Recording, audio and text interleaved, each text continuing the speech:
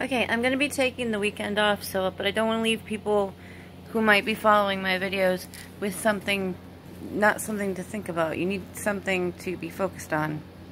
I'm taking the weekend off to work on my own things and to feel better. I have a touch of, really hope it's not the flu. It's like a cough.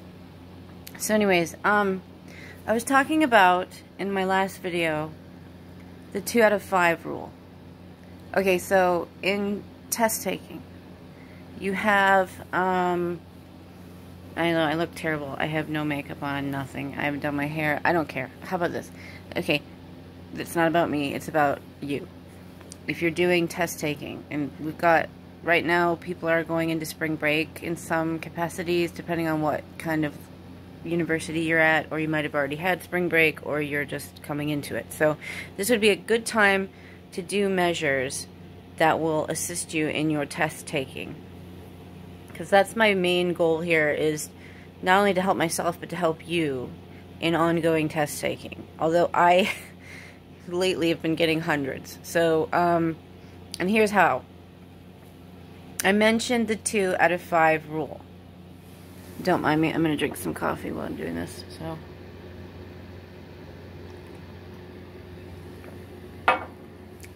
this thing gives me a double chin. I'm not even that big. Anyways, 2 out of 5. Stay focused. Sorry. You get 5 answers, let's say. In some cases, you only get 4. But let's do 5. So let's say you have 5 answers to a question. Okay?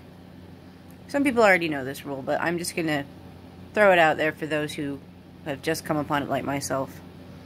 2 out of 5. 2 of those answers are going to be the most likely. Okay, so that narrows down your odds right there. 1 is going to be totally off the cuff, just totally randomly no, just a big time, that makes no sense. So find that one first. Find that one and say no. So right off the get-go, wrong. Then 2 others, 2 to 3 of them, including that one, are going to be what's known as fluff.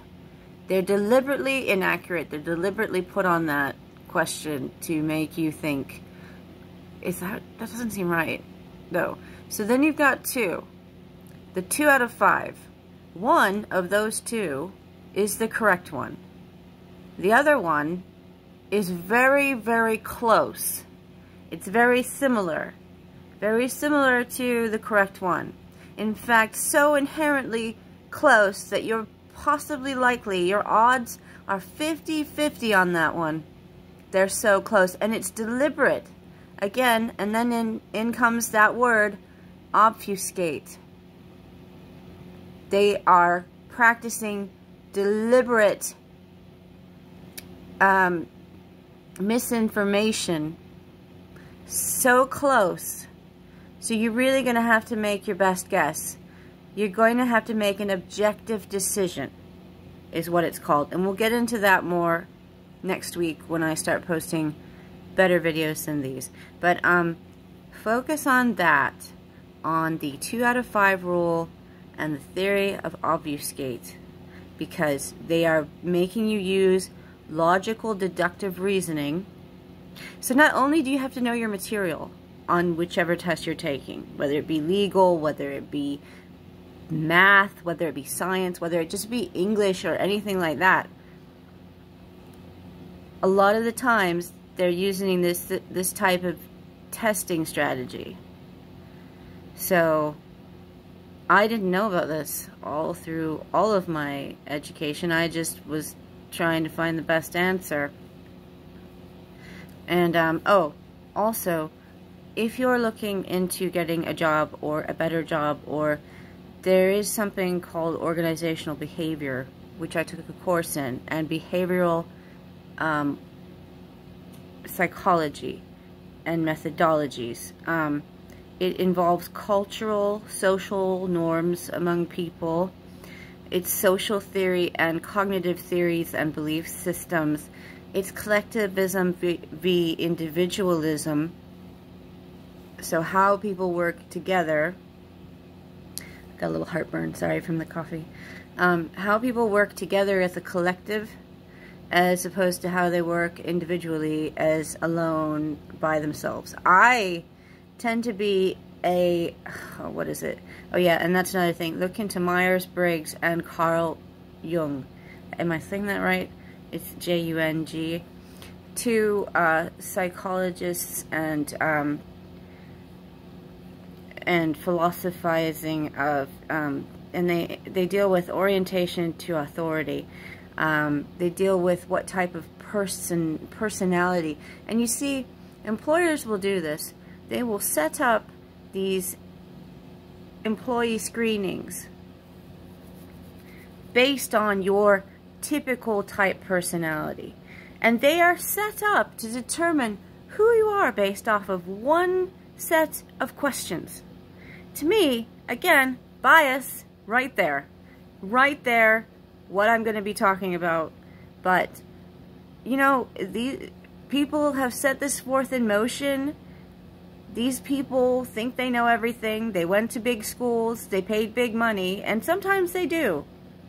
Because, let's take me for example. They're absolutely right. I work much better by myself than in a group. I mean, I like to work with people. I like to be a team player. I like to try. But here's my problem. I can normally weed out the sociopath or someone that others don't deem to be that. I can find them, and then they pick on me because they see that I can see them. That sounds crazy, but it's true. They can see that I can see them in this group. This person, this succubus or paramour. Is that the right word? I don't even know. I have to look that up. Someone who is on the outside, really, it's like a shiny toy.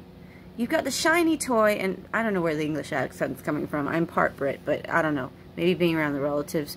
You've got this shiny person, this persona that's, you know, oh, look at me, I'm so great. It's like, it's why I like The Prodigal Son on TV, because it deals with someone on the outside who is like this major, amazing person. Like, they're a doctor. You think they'd never do harm to anybody. They seem like they're just so great. They're just like the nicest, wonderfulest person. And then, wonderful is a good word. In reality, they're killing people. And I'm not saying, not saying that those are actually people out in the world, but you've got that one person that dogs and children are afraid of.